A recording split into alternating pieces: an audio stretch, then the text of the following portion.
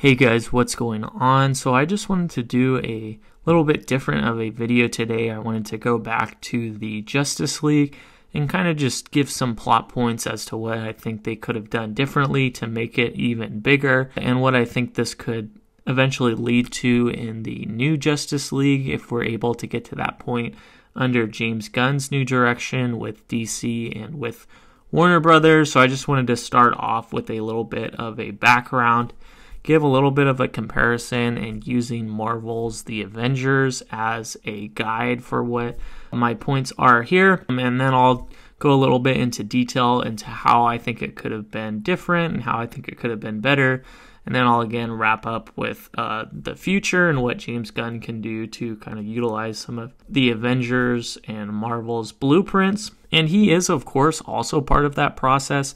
He was in there for Guardians. I think it was the second movie. So he definitely is familiar with that. And I think he likely is going to do something like this. But we'll go ahead and just get started. So I think first up, you had a lot of DC setup going on the past decade or so. But it really seemed like they rushed it too much to really try and compete with the Avengers.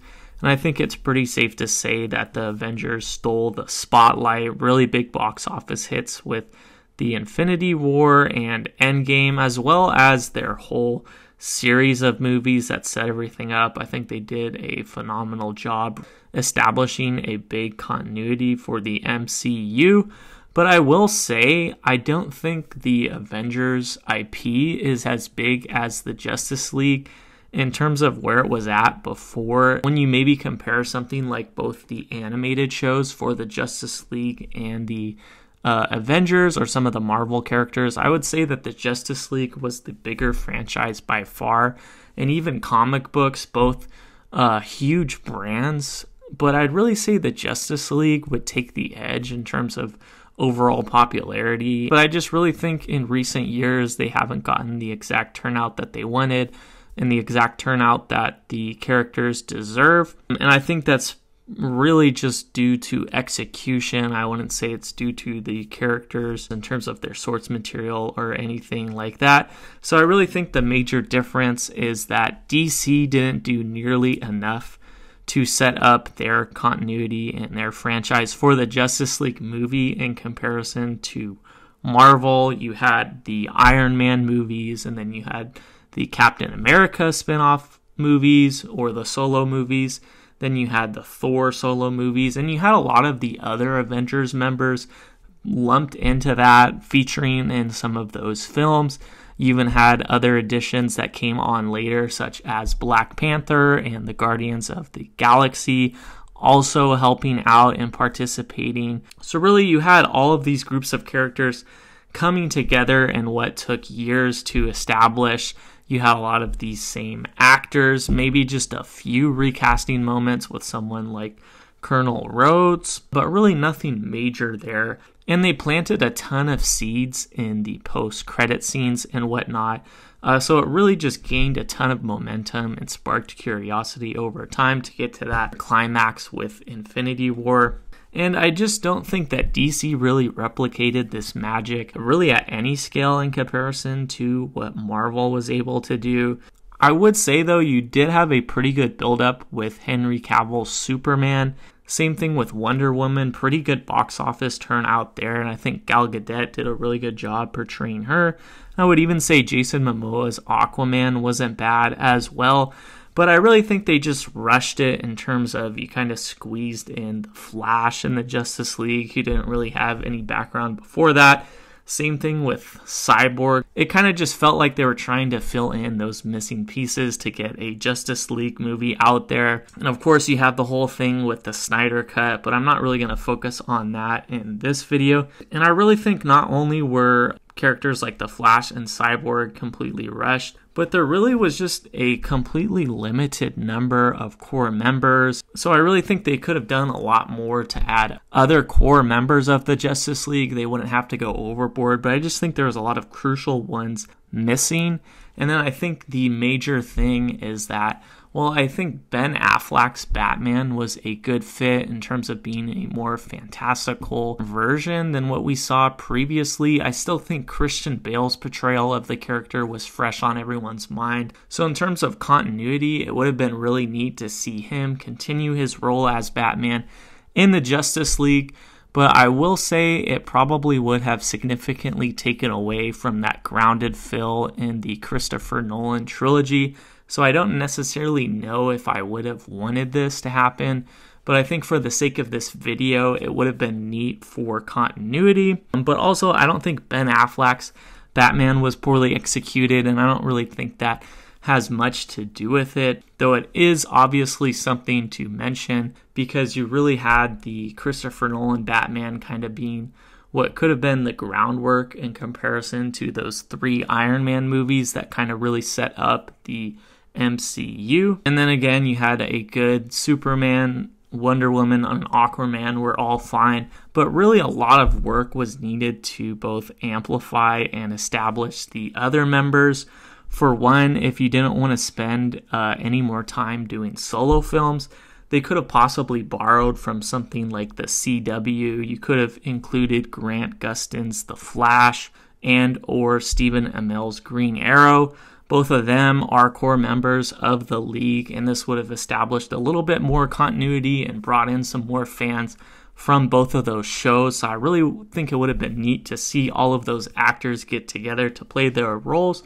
But the CW isn't really, I guess, seen on the same par as something as the DCU or the old DC extended universe. So maybe it would have been a little bit funky to throw them in there, but it's just an idea for something that they could have done differently, or they could have done some new solo films. And then also, I think it has to be mentioned due to a unfortunate turn of events. You really had Ezra Miller's character of the Flash not turning out to be very good for a number of reasons, both on and off the screen. They wouldn't really have been able to foresee that, but I think in theory, if you had a different actor playing the Flash and you maybe did a Flash solo movie before the Justice League instead of after that recent one we got, I think it would have been much better accepted, and it would have again established some more continuity, and you could have maybe had someone like a new Green Arrow to really kind of set the groundwork for what could happen in that future Justice League movie, and maybe some other cameos to introduce characters and stuff like that. And then I will say, in addition to those two, another major flaw that I have with the Justice League movie is that there wasn't any Martian Manhunter. I would say he's one of the main members of the league, so I was a little bit shocked to see that they didn't include him. He was in those deleted scenes, but I really just don't understand why you wouldn't build the plot around him being one of those main members. I'm sure it's a little bit harder with CGI and kind of getting his character appearance to be right. But again, comparing this to something like Marvel and the Avengers, looking at someone like Vision, I didn't think he looked bad at all. I think he looked really well for his character. So I think kind of the same style could have been used for someone like Martian Manhunter. In addition to him, there could have been a lot more other members. Again, if they had the chance to do more films or just include them in one way or another, I think you could have thrown Hawk Girl in there, who's also another major one. Another major one that was lacking is Green Lantern. You really only have the Ryan Reynolds solo film, so there hasn't been anything done with Green Lantern. I think that's, again, maybe an option for James Gunn in the future. But really, to get away from Ryan Reynolds' version of it, you could have maybe gone the route in terms of a Jon Stewart version of Green Lantern. You could have done a solo film for that, or just included him in there one way or another. So I think he would have been a really good addition to the team. And if you even wanted some more extension with the Justice League, you could throw in someone like Black Canary with Green Arrow. You could throw in Vixen, Shazam. But that's probably pushing it too much. I think if you just had the core members in terms of Batman, Superman, Wonder Woman, Aquaman, and then you had Martian Manhunter, you had a different Flash, you had Green Lantern, maybe Green Arrow in there too, kind of like Hawkeye. I think that would be a really good group to start off with, and then you could expand after that just to get a little bit more volume on the team itself. So now that you would have had your Justice League members set up, I think another major problem with the Justice League film was that there wasn't really a strong antagonist, not in terms of strength, but there really wasn't a captivating villain.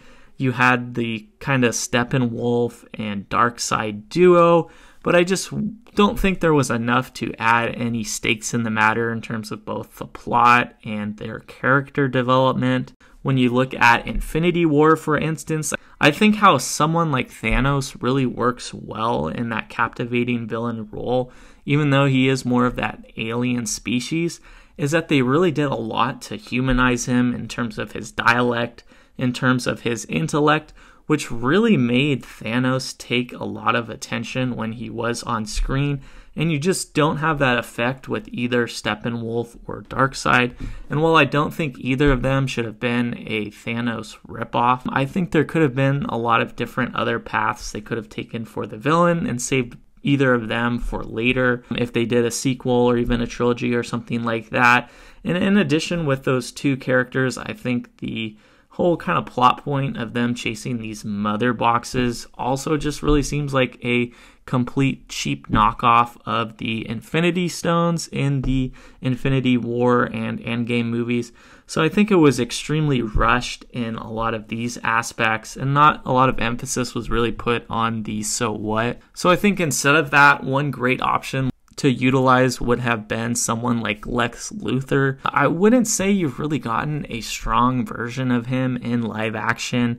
I think Jesse Eisenberg's portrayal of him wasn't really strong enough for that to carry on to the Justice League. So I think they should have casted someone with a little bit more presence, and I think he could have been a major villain for the whole Justice League. Another unique option I think that they could have done with that could have worked would be to utilize the Starro plot points or the alien starfish with the whole mind control thing, because this could have set up something really interesting, such as some of the members possibly having to fight each other. This could be to some of them getting taken over or infected, and them having to really kind of have almost like a civil war between each other. And this could even lead to an Infinity War more dark ending, where the majority of the members, if not all of them, end up getting infected in the end. And maybe you have someone like Batman, who's still the only one that hasn't been taken over by these starfish. And then maybe in a sequel or a trilogy or something like that, you could have room to utilize the contingency plan, where Batman's able to use his strategy and planning to take out all of the Justice League members or just eliminate them to get rid of their spell. So I think that could have been really interesting. I think you also could have done something with Brainiac. So really the main two things here is that they didn't do enough to establish continuity. They really didn't include nearly enough members, and just a really weak antagonist. So I think that source material is definitely here to make some really huge box office hits for Justice League movies in the future. I hope James Gunn's really able to do a good job with this, and maybe he can do more of those solo films, whether it's to establish all of these new characters, the new Batman, the new Superman, even other characters such as Green Lantern or Green Arrow, for instance. I think both of them could be an interesting take for a solo film, and I hope he's able to venture into that. But really interesting to see what he has in the works. So we'll see what happens. Feel free to let me know what you guys think, what you really liked about the Justice League, what you didn't like, ideas you guys have, what you're looking forward to seeing in the future. I appreciate you watching, and I'll see you later.